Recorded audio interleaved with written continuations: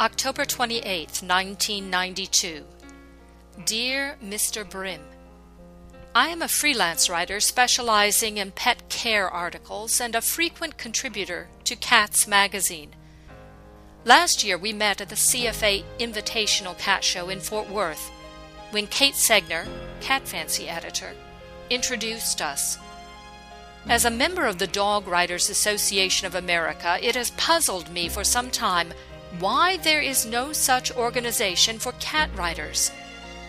When I spoke with Kate, she said you'd both discussed such an idea in the past.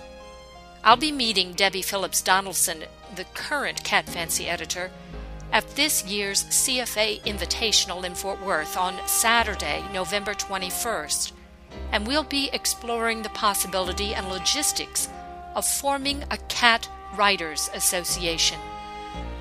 For such an organization to work, I believe it will take input from all cat-interested factions, established cat publication editors, both large and small, show professionals and amateurs, humane organizations, and of course, the pet cat non-pedigreed enthusiasts.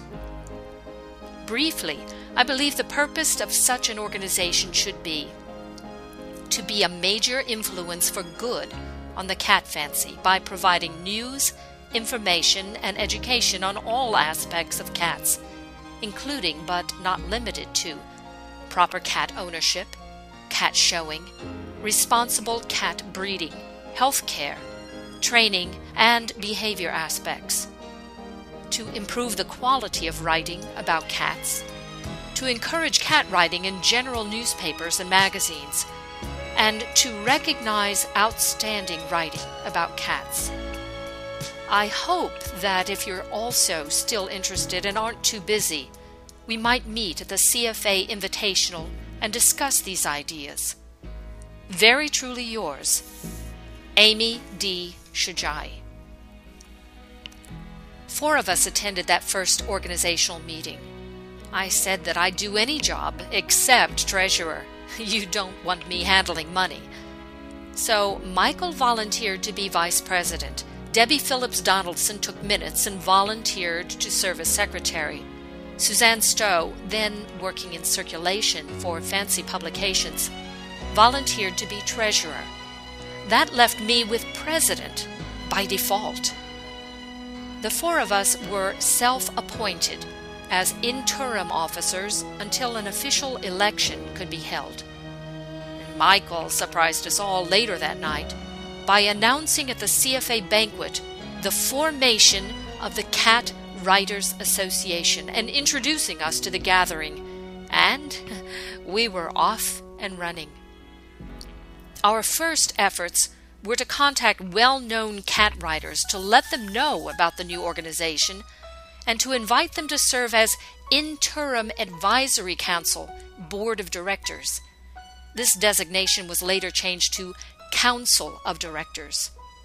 We also believed these movers and shakers of the cat world could extend their paw reach to their own audience to spread the word among those who already wrote and published, and those with an interest in pursuing that dream. A new organization takes lots of time to nurture, and all of us had real jobs that demanded a lot. Debbie reluctantly resigned as secretary in February 1993, feeling she wouldn't have the time necessary to devote to the new organization, and she moved to interim director position. This also was to allay the perception CWA was an arm of Fancy Publications. In those early days, great attention was paid to keep CWA nonpartisan, so potential members wouldn't perceive it to be only for breeders, or only for pet cat owners, or only fill in the blank. I assumed the role of both president, secretary, and newsletter editor. Since I had become a full-time freelance writer, my schedule and deadlines allowed for more flexibility. Together, we designed an application flyer and press card printed by Michael Brim, courtesy of CFA, faxing copy back and forth. Remember, this was before email.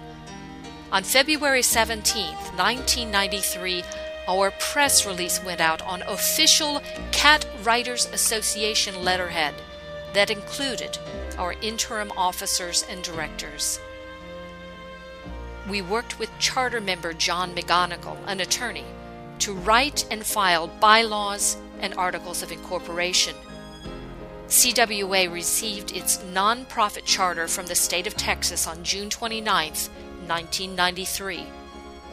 By the next month, July of 93, when the first CWA newsletter was published, we had received requests for more information from more than 150 cat communicators from 38 states, including writers from Alaska, Puerto Rico, and Canada. Of those, 36 became our charter members. Here, in part, is my first President's Message published in the first newsletter. CWA is still a kitten in terms of age and experience, but like a kitten, the association is growing fast.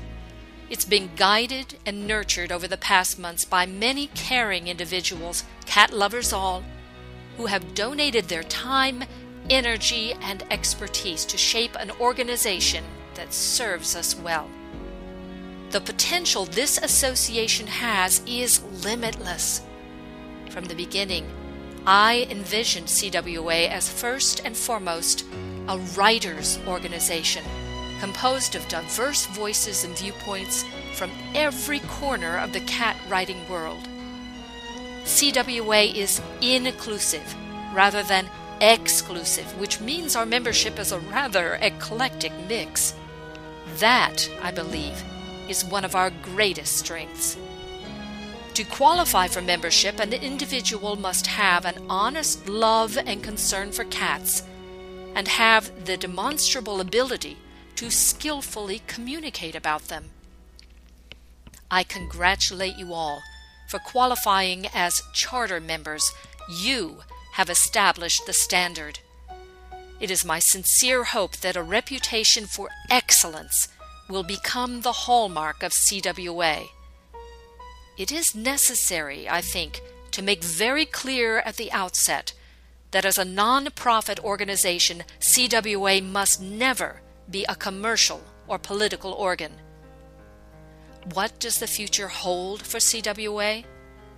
That's very much up to the membership. It's your organization. The association can only grow through the work of talented members who share their ideas, enthusiasm, and time. CWA's kittenhood will be an exciting time of growth and exploration. I'm proud to serve as the association's first president and will work tirelessly to promote the interest of CWA and help direct it toward an exciting, brilliant future.